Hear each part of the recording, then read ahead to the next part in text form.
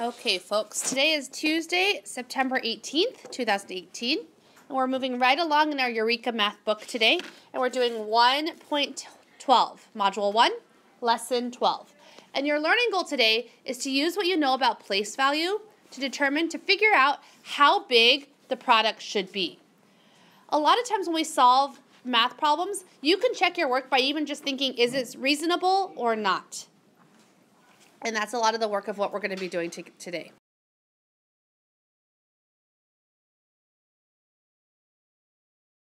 Okay, this is a math problem, 31 times 4, and it does equal 124, okay? I'm going to show you how it's related to decimal multiplication. I can rename 3.1 as how many tenths? So we've been practicing this all week. 3.1 is the same as, Aradhana? 31 tenths. So if I do 31 tenths times 4, that's 4 copies of 31 tenths. Do you agree?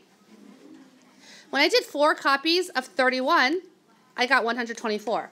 So 4 copies of 31 tenths is how many tenths? 124 tenths. Okay.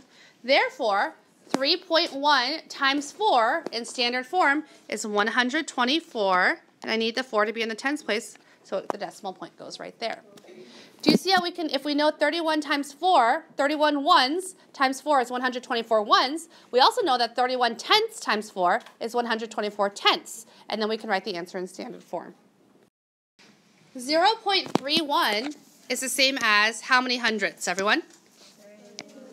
31 hundredths. Okay, so then I have the problem 31 hundredths times 4. That's going to equal 124. What's my units now? Is it still tenths? Is it still ones? Now my units is hundredths. Very good. So 31 hundredths times 4 is 124 hundredths. Okay, thank you to those of you who are taking good notes and writing this down. So over here, how do I say this number in word form? 0.31. That's 31 hundredths. Is that the same problem as this, 31 hundredths times 4? So what's the answer? Well, it's 124, but now my units is what? Hundredths. So where do I need to put the decimal point? Rahi? Very good. So therefore, 0.31 times 4 is equal to 1.24. Once again, I want you to notice how once we know what the units are, it helps us determine what the answer should be both in word form, or unit form I should say, and in standard form. Directions say to choose the most reasonable product for each expression, okay? And explain your thinking to show how you know. So what I would like you to do, please, first, is copy down 2.1 times 3. How can I rename 2.1 in unit form? 2.1 is the same as 21 tenths. With the quiet answer hand, how did you know that 2.1 is the same as 21 tenths and not 2.1 ones or 2.1 hundredths or 2.1 thousandths? Geffen? Because the 1 is in the tens. Awesome. The 1 is in the tens place. So do you guys agree that 2.1 times 3 is the same as 21 tenths times 3? Okay. So if I have 3 copies of 21 tenths, how many tenths do I have? Well, what's 21 times 3? 63. And what's the units?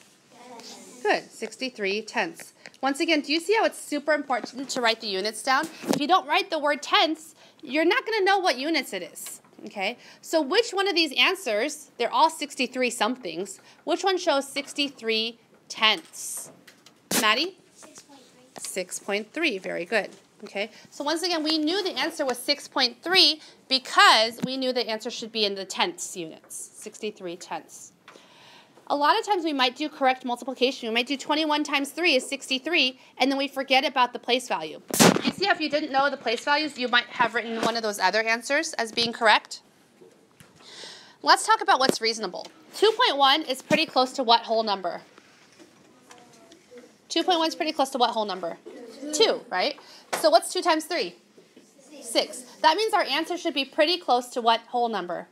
6. So if I forgot my place value and I didn't write tenths and I end up with the answer 63, is that reasonable for something pretty close to 2 times 3 to be answer be 63? No. That's why you can use estimation and what you know about place value to help you make sure you know your answer is correct. Let's use what we know about estimation first. 7's a whole number. We don't need to worry about that. But 6.053. That's pretty close to what whole number? 6. When I use these wavy equal signs, that means about. That tells me that I'm doing estimation. So it says that 7 times 6.053 is about the same size as 7 times 6. Do you agree? What is 7 times 6? 42. So that tells me, is my answer exactly 42? No, it just tells me that my answer should be about the same size as 42.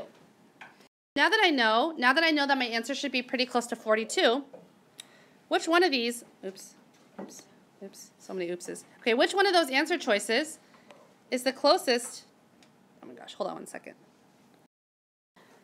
Which answer choice is the most reasonable? Aradhana? The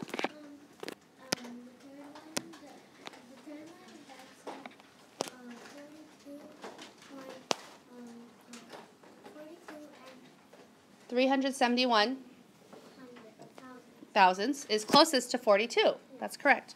Okay, but we can also use what we know about place value to make sure we're correct.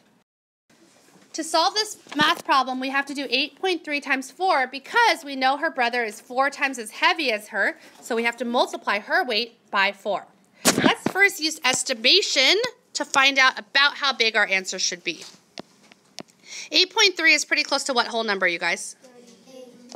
8. And then 4 is already a whole number. So what is 8 times 4, everyone? 32. So our answer should be pretty close to 32 kilograms. Okay, let's keep that estimation in our brains. And actually, one thing I like to do is to see your estimation on your papers by writing it like this. Once we have our estimation, we can find the exact answer. 8.3, how can I write that without any decimal point? That's the same thing as 83 with a quiet answer hand. 83, Luke, tenths. Very good. Okay, so I have to do 83 tenths times 4. 4 times 3 is 12. I'm going to write the 2, but then regroup the 10 ones as 110. 4 times 8 is 32. plus 1. 33. Okay, so at this point, I see my answer is 332. But what was my estimation, Kazu? I know my answer should be pretty close to what number? 32 kilograms. 32. Is 332 close to 32? No. So if I wrote 332 kilograms, I would know that's not correct. But because I know my answer should be pretty close to 32, where would I need to put my decimal point in order to make 332 pretty close to 32? Where would I need to put my decimal point? Charlotte? Right here. Very good. We can double check our work because I know what units am I in, Samarth?